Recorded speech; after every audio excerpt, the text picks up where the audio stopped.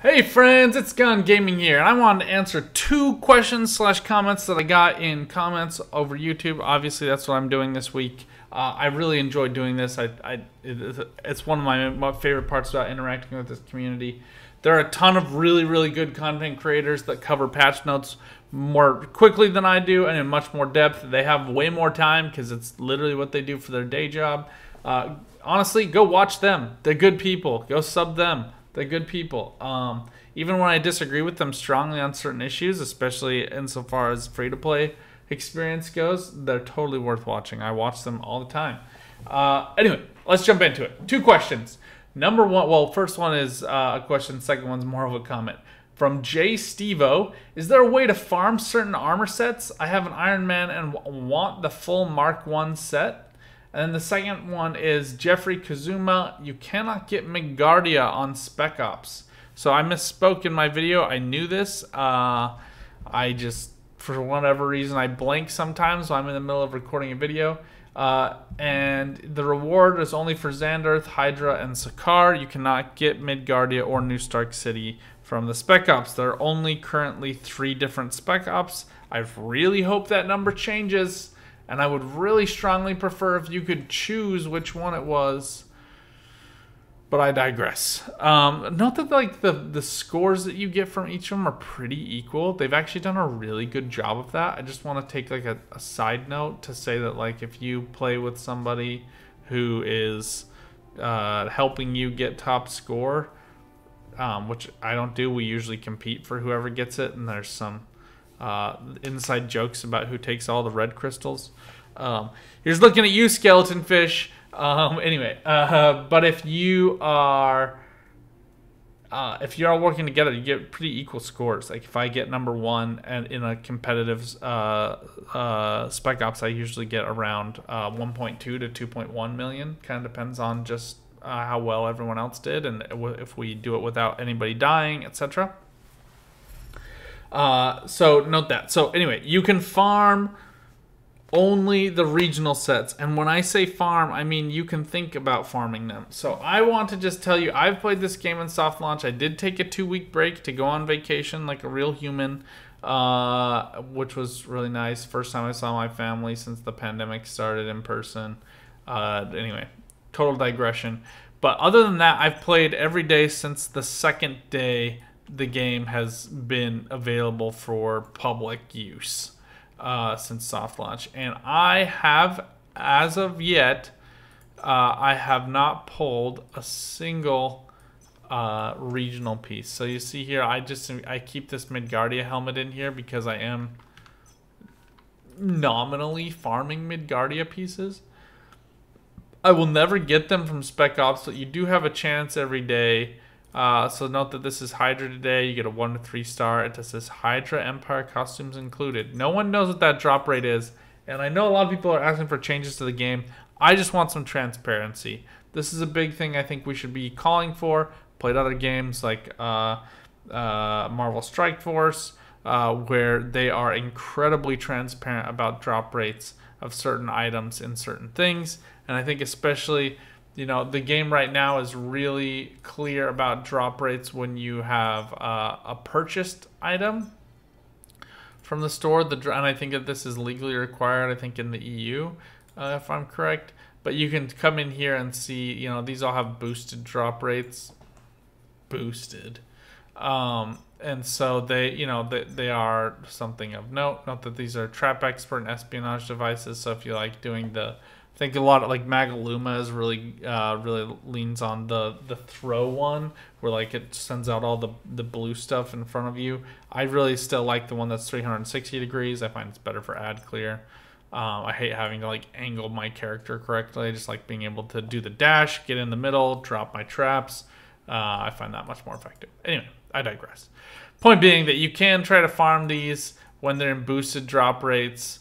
But you still have like a 0.2% chance. When you add it all up, it ends up being like a 0.3% chance of getting the specific item you want, which ends up being a little bit less than 1% chance of getting just one of the pieces. So you gotta pop like 100 different costume draws just to get one piece. And then if you're trying to farm to get a whole set, good luck with that. I'm not going to run through all those stats. I think a lot of other content creators do a better job at this. So notably, you can do that way. Now, I know your question, though, Jay Steva, was whether or not you could farm some of these other pieces. So I have long urged people, especially free-to-play people, to give up on regional pieces. Now, I have a regional farm going on in my workshop. We'll pull at the end of this video. I think I'm farming like 9 pieces. We'll see if we get any luck there. I kind of doubt it, but we're just going to try. 9 pieces is the most I've kind of ever saved up. I had to buy a whole bunch of regional pieces. I've been working in Xanderth to get Blackwood or Yellow Jacket and MODOK for the seasonal event that was going on a couple weeks ago, so I got really behind on farming Uru. But you can't farm these specifically anywhere. You'll just get them in costume box drops. I've found if you just save up all the pieces that aren't part of the set that you want, you end up getting about enough to keep upgrading the ones that you want. Which is a roundabout way of saying you can't farm them, but if you are just getting the random drops, you'll eventually hit those Mark 1 pieces, save all of the extras, and you'll be able to crunch those up to level up your Mark 1 pieces and get one that you really like. Again, I have made, I don't even know how many heads. It took me like probably 50 different heads in order to get this triple crit damage stack. And it was totally worth it. Just takes a long time. Be patient. It's a grind. But it is a rewarding grind for those non-regional sets because you will be able to get a piece that you like and a piece that you find valuable. Now, note that all said, you're going to really struggle if it's not your main and it's not the character you're logging in with every day, completing most wanteds with every day. I have been leveling my Captain America on the side, and I've been trying to get the World War II set as I recommend in my recommended sets videos, and it has been pretty trash. For being honest, I've only gotten 2 of the 4 pieces, and I am like halfway through Midgardia. So, you know, sometimes you just get burned, but he's also not my main. I'm not pulling my 5 different armor pieces from Most Wanteds on him every day. Usually those are going to my Black Widow. So just be patient, hang in there, you'll get them. Long answer to your question. Woo! Okay, now let's round this out with trying to get some Midgardia pieces for my Black Widow. Oh, looks like I have 14 actually. And typically I would just let this go, but we're making content here, so let's spend the money. And money became much more readily available. Alright, so you'll see here, the ones that I want are the Red Widow pieces. So I got, looks like only 1 Red Widow piece, so that's a little bit of a bummer. But chest is something I'm trying to re-roll, so we'll take it. And, you know, if I'm trying to do 1 piece, I'll come down here and I'll walk you guys through this process as well. We come down to the costume shop, costume augmenter. I'll look for those Red Widow pieces. You want to check and see what they look like. And then I always make sure to grind up pieces that are from the other sets that I don't care about. None of those are the Red Widow piece. And if you're wondering what they look like, just go to your collections, costumes. Make sure you're looking at the one that you care about. And for me, that is the Red Widow set, which I still need the gun and the boots from this one to complete all of them. But anyway, that's an aside. But I know that the hair looks like this kind of crop shorn look. The sleeveless arm on the right arm.